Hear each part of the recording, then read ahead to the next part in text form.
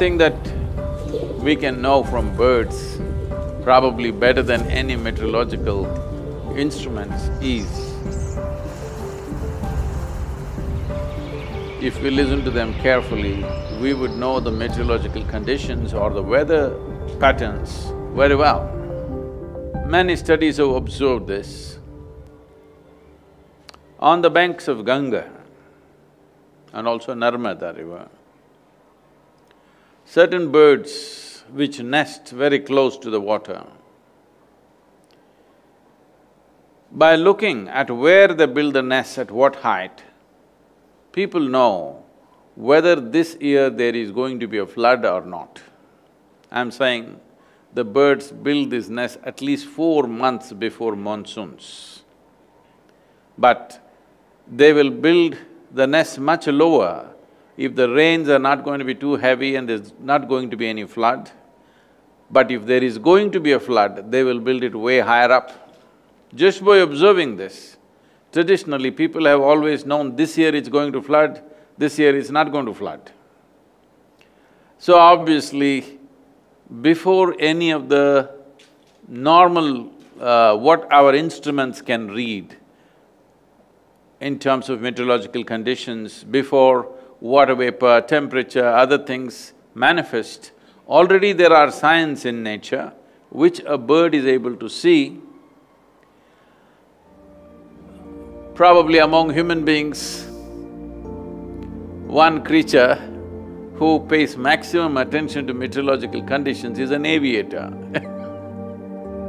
A farmer to some extent, but much more an aviator, because one who wants to fly is always watching out for the weather, because that will decide whether you're going to fly or not, whether you will fly all the way to another world or you're going to land in this world. A lot depends on the weather. So, birds being avians, probably they have learned to pay attention to nature in terms of meteorological conditions like nobody else. There are many other aspects. One knows about the migratory patterns of the birds. Very distinctly, they know the weather patterns, otherwise they cannot make this flight, long-distance flights across continents. Maybe ocean-going people, that's why the pirates had a parrot they didn't have a GPS. So, reading weather patterns and wind patterns, one who has to fly. Today, our flight is powered by very brutally powerful engines. But if you were to power yourself just by your own wing, the wind patterns are paramount significance. If you don't know the wind, there is no way to fly. At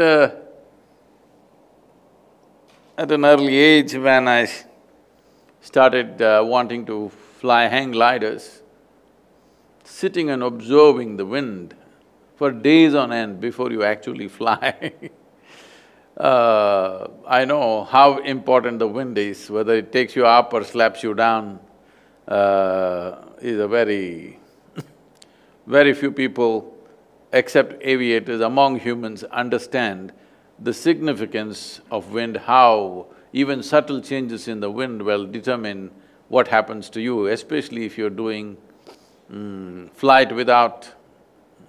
not powered flight, unpowered wing flight. If you do, you will see it's extremely important. Maybe kite flyers would also notice to some extent, but not to the same extent.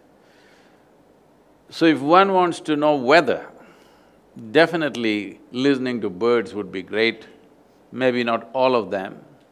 Those who soar in the sky, those who depend very much on rising in the sky without flapping their wings.